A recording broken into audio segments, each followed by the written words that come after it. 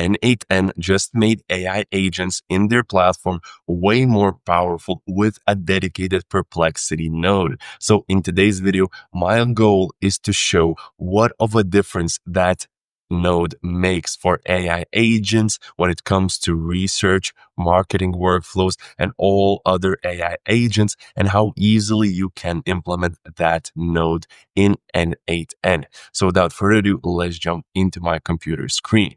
And first things first, I just want to mention that this whole workflow is going to be in my community. Also in my community, you can find all of my other workflows that you can download. You can find the tutorials. So just wanted to put that out there. But this is the new Perplexity node that is here. And the first thing that I wanted to show is how much of a difference in the building of AI agent it makes. Because previously, as you can see, when I wanted to reuse the same setup for Perplexity, I had to build a separate workflow that would be triggered by AI agent. And for example, this research agent is making call to a Perplexity tool where I have this prompt called this tool for research. And then I have to build a separate workflow where then I have to pre-configure an HTTP request with the method, the URL, add separate credentials, then have the JSON configured, have system message. And if I want to have different system messages, then I have to build two different workflows. So it was just a mess, and it was very inconvenient to keep track of like all of the additional workflows or tools you're building just for Perplexity. But with the current approach that they did, it became so much simpler. For example, we have the AI agent. We give the chat model the brain of the AI agent, and then we can add the Perplexity tool by simply adding a node. So I'm going to show you what of a difference it actually makes. We're going to run it without the Perplexity and with Perplexity. But for example, here you can see how easy of a setup it is.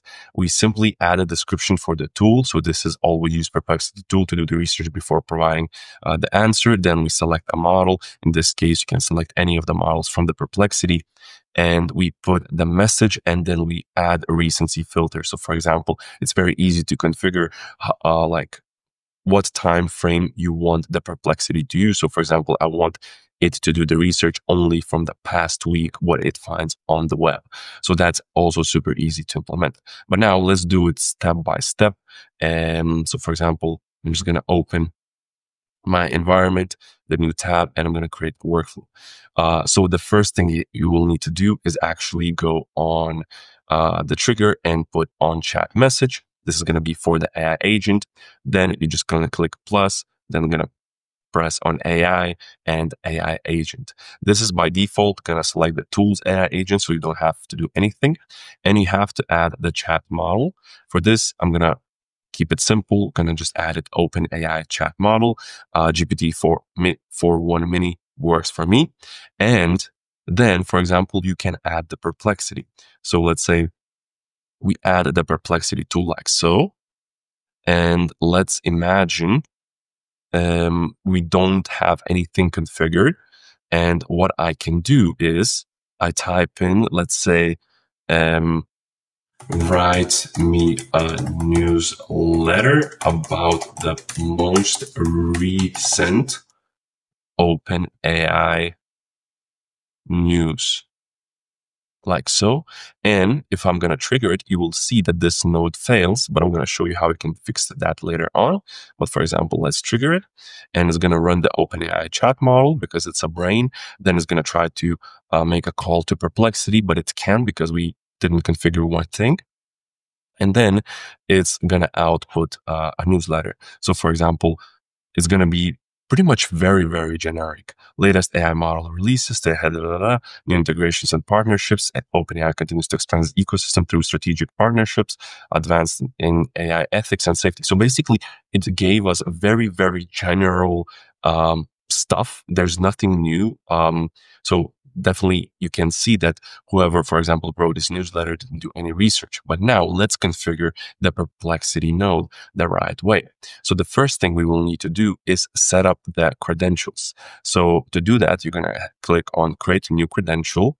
Then we're actually going to need to go to Perplexity. So I'm going to type in Perplexity settings API. We're going to go into the API settings. So for this, go to perplexity.ai/account/API/group, or I think group is not even needed, but then go into API keys.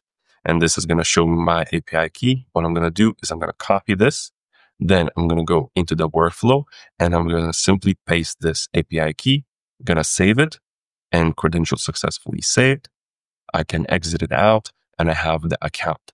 Then we have the tool description. So it is set automatically, but in this case, I want to set it manually. So what I want to say is use this tool every time before providing an answer to do additional research. And with this prompt, you simply ensure that AI agent uses the tool every time. So it's not spitting out a general answer. Then for the models, we can use R1, I think, is DeepSeek that is hosted in USA. So you can use that one, or you can use, for example, Sonar, the most simple one. For the text, so actually I'm going to go into the mapping and I'm just going to add chat input. And actually, this was the reason why the AI agent kept failing, because it didn't have that chat input.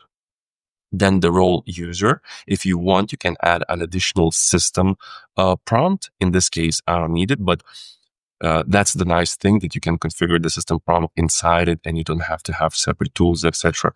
that I used to do every time.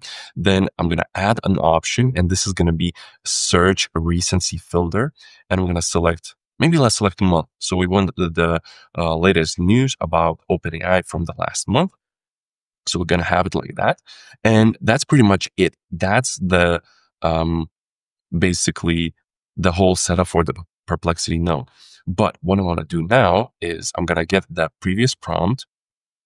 I'm going to copy it. So just remember how generic this newsletter was, right?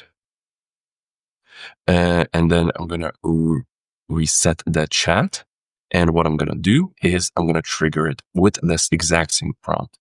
So now this time it's going to run the AI agent and it's going to call the Perplexity node. So it's going to take its time to actually do the research. And again, you can use the deep research model. In that way, the research is going to be much more extensive, but again, it's going to cost a bit more.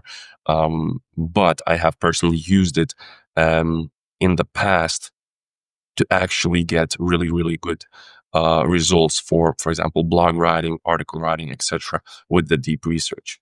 But we can see that right now we got a lot more research newsletter. For example, OpenAI newsletter, July 2025 edition. So again, this would be, you would need to add more prompts to tell specifically what type of newsletter you want. But for example, OpenAI set to launch GPT-5 this summer, a unified AI breakthrough.